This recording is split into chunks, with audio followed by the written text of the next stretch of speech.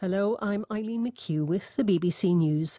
Tunisia's main opposition coalition has called on President Kais Saied to stand down after less than 9% of the electorate voted in a poll for a new assembly.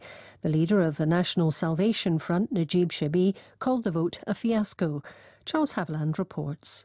It's exactly 12 years since a Tunisian street vendor, Mohamed Bouazizi, burnt himself to death in an act of protest that triggered the Arab Spring.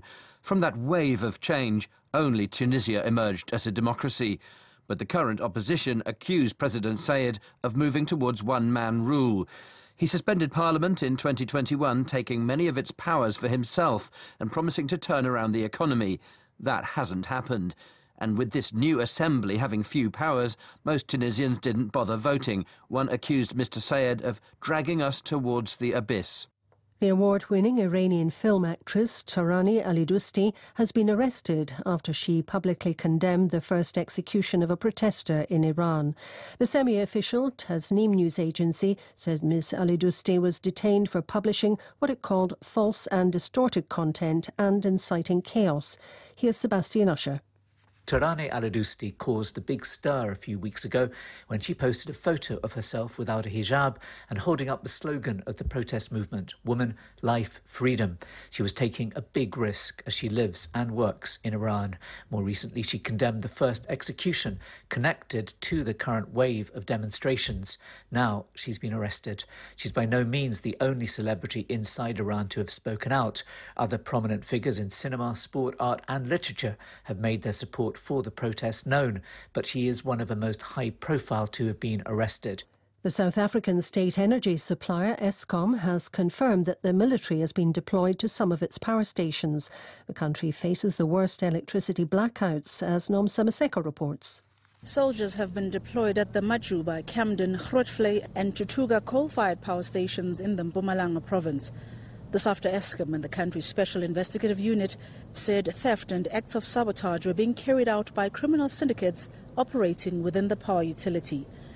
In recent months, police arrested several employees for theft of coal and diesel, while another admitted to damaging equipment.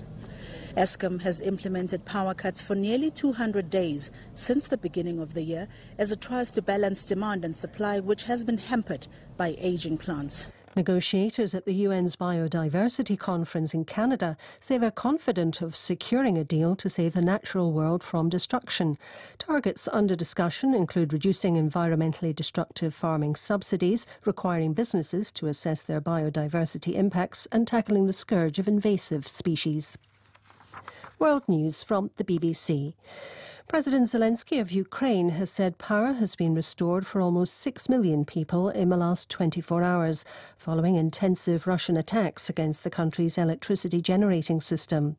Speaking in a video address, Mr. Zelensky said repair work was continuing without a break after a ninth wave of strikes on Friday. However, he said there were still major issues with the water supply and heating. Mr. Zelensky said the worst affected areas were Kiev, Vinnytsia and Lviv. A Californian mountain lion who achieved celebrity after living in the Hollywood Hills for more than 10 years has been euthanized. Officials in Los Angeles said the aging big cat, known as P22, had been suffering from severe health problems and appeared to have been hit by a car. Thousands of Israelis have rallied in the main city Tel Aviv to protest against an incoming right-wing coalition government that they say would sanitize corruption and undermine the country's secular nature. One organiser said a raft of new legislation proposed by the coalition would fundamentally change what he called the DNA of Israel, turning it from a secular country to a messianic fundamentalist one dominated by religious restrictions. The American film director Steven Spielberg has told the BBC he truly regrets the decimation of sharks that followed the success of his movie Jaws. He was on the programme Desert Island Discs and was asked how he'd feel about having real sharks circling the island. That's one of the things I still fear, not to get eaten by a shark, but that sharks are somehow mad at me for the feeding frenzy of crazy sport fishermen that happened after 1975, which I truly and to this day regret. The decimation of the shark population because of the book and the film. I really, truly regret that.